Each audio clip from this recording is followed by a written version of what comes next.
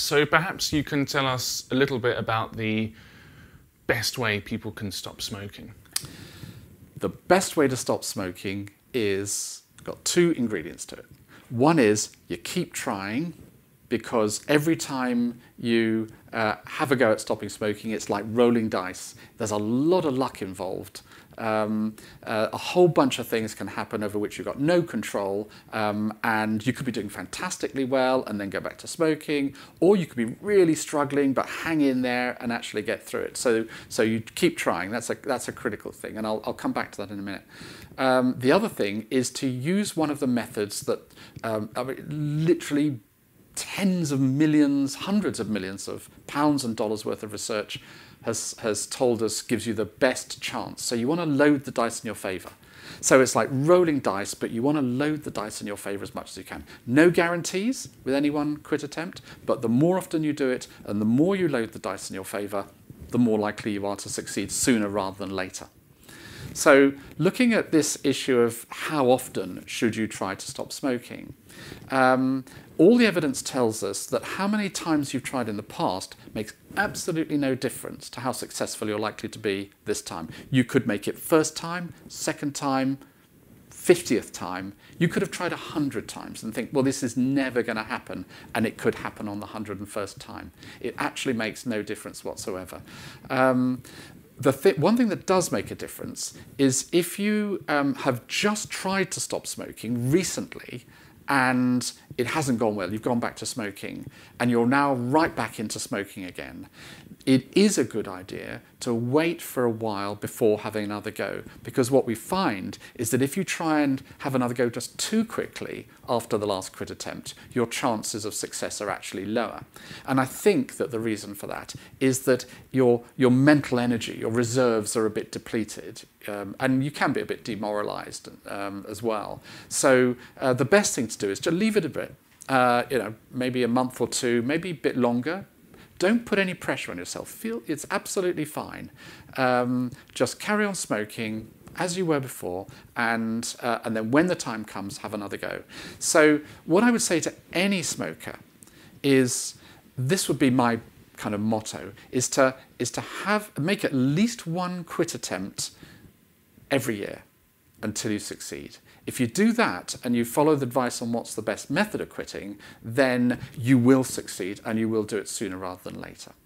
So, coming to the issue of you're rolling the dice now, how do you load the dice in your favour? And there's just a load of research on this. There's two things that really come into play. One is the sort of biochemical addiction, the drug addiction, if you like, and how do you address that? And the other is the psychological component. So in terms of the biological addiction, then there's a number of different drugs which really make a difference. One of these is a drug called varenicline, or Champix. It's Champix in Britain, and most of the world, it's called Chantix. In America, Champix. You may have come across this drug. It's now very widely used and prescribed on the National Health Service if you're in Britain, or in most other countries. This is a drug that was specifically designed to help people stop smoking. A second type of drug is one called Zyban. It's actually also called Wellbutrin in the United States, where it's used as an antidepressant. It's not used as an antidepressant in many countries in the world because there's lots of other antidepressants and it just doesn't have to be licensed there, but it does have that effect. Zyban you get on prescription like you do with Champix or Chantix, and it is also effective. And then the third kind of drug, which is very commonly used in most countries around the world, of course, is nicotine replacement therapy. It's the nicotine patches, nicotine gum, nicotine lozenge, nicotine nasal spray, lots and lots of different forms of nicotine. And they all have pros and cons, all these different drugs. There is another drug that I'm very keen to see used more widely, which is used a lot in Eastern Europe and definitely is effective at helping you stop smoking. It doesn't have a license in most countries yet outside of Eastern Europe, but it is effective and it is safe. And this is a drug called cytosine. If you put it into your Microsoft Word, it will try and convert it into cytosine, which is not what it is, it's cytisine. And it comes from the laburnum plant, it comes from the seeds of laburnum. And any of you who know about gardening will probably be aware that the seeds of the laburnum plant are actually poisonous. They make you feel very, very sick if you eat them. And the reason for that is cytosine. And of course, if you chew on the seeds of a laburnum plant, you're getting a massive dose of this drug. But if you take it as a prescribed medicine, you're getting a very, very low dose, and it does help you stop smoking. So these are the key ones. You've got the varenicline with Champix or Chantix. You've got Zyban, which is also called bupropion, sometimes Wellbutrin. You've got all the different varieties of nicotine replacement therapy. And you've got cytosine. So there's loads of different things to try. If one of them hasn't worked, try something else. You know, there's lots of different options. There's different ways of using these drugs. It's really important to obviously follow the guidelines. The one thing I would say about the nicotine products is that if you're going to use one of the nicotine products, use a patch, skin patch, plus one of the faster acting products, because we know from many studies that that gives you a better result than if you just use one of those products alone. So that's the drugs that can help you stop smoking, and they really do work, and they are safe. And you know, smoking is so important to stop smoking that if you think, well, really, do I want to take a drug to help me stop smoking? I would say, well, you know, the question is, how long do you want to live for? Basically, because these drugs do work. Then you come to the psychological side. How do you deal with all the other stuff that's going on?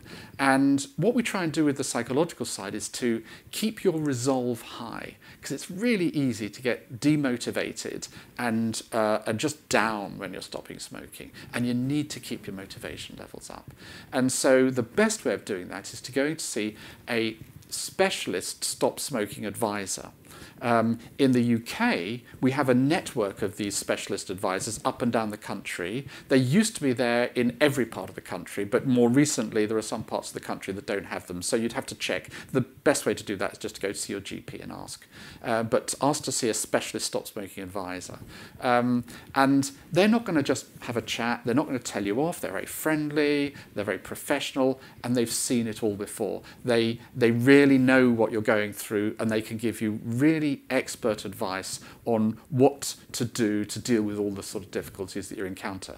So the best way of stopping smoking is to take one of these medicines and combine it with the specialist support that you can get from a stop smoking advisor. If you don't have access to a stop smoking advisor, or you find you're in an area where perhaps the advisors aren't massively good, then there are other things you could do. There's websites. There's a rather excellent book on stopping smoking called The Smoke-Free Formula, which gives you all the evidence and how best to use these methods. And it happens to be written by myself, so I can highly recommend it. So a book or a website, or indeed there are now a number of stop smoking apps which you can try. So those will be quite helpful as well. But my strongest advice would be, if you possibly can, go and see a stop smoking advisor.